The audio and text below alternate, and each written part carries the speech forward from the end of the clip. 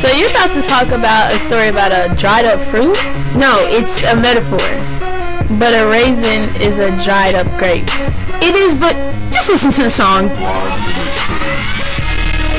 A raisin in the sun, a raisin in the sun. Listen up now, everyone. A raisin in the sun, a raisin in the sun. Presentation by Group 1. Here we go.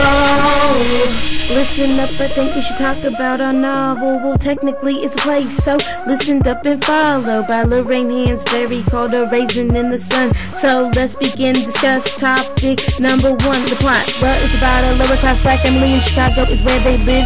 In a cramped apartment of 4 adults and 1 kid, waiting on insurance check of exactly 10 grand. Left behind by Mama Younger's husband and Walter Lee's old man.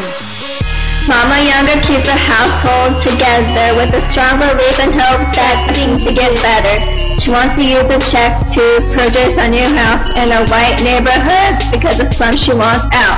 Her son Walter Lee no longer can take being forced, so he dreams of investing in his own liquor store.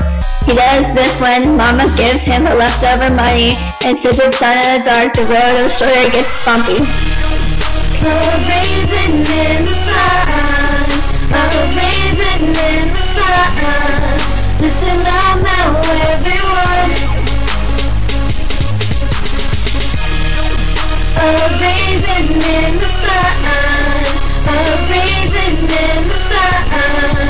Presentation by Group 1. Here we go. Now that you got a hint of the story, we'll discuss its significance in inventory. Ruth is Walter's wife who contemplates abortion, for she finds out she's pregnant and for a portion of the time she's unsure of what she should do. They already low on money and can barely afford food. County Color Saturday's Chart describes Ruth's dilemma. Really think about it, take it in and let it simmer. What is the importance of discussing this now? Well, a lot of young girls today are mother or bail out. It's not the only idea that lies in the play. In certain areas, black families struggle today. It's hard to make ends meet without being employed, but there's only one in every family that keeps joy. In this book, it is Mama Younger, and she still keeps hope when things begin to go under. A raisin in the sun, a raisin in the sun.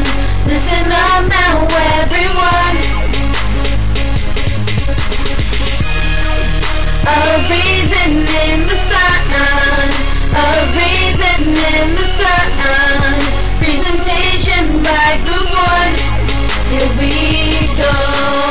All this would be pointless if we didn't even bother to introduce our stories. Barrier-breaking author Hansberry's work has a pan-African dimension. This globalized commitment to black struggle, just to mention. An activist who was against racial discrimination, protest against white power, at least seeking domination. Grew up in Chicago, her own family had problems.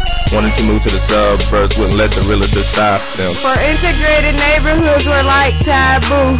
Her father took it to the court and the realtors did lose.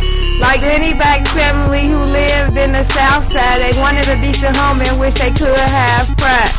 Hansberry inaugurated the Black Theater movement. Her play stole Broadway for drama. She was fluent. Playwright was her ambition. Social change was her goal. Now you've been informed about Hansberry with all you need to know. A raisin in the sun, a raisin in the sun. Listen up now, everyone. A raisin in the sun, a raisin in the sun. Presentation by Group 1. We're done. Okay, now you get it? Yeah, I got you.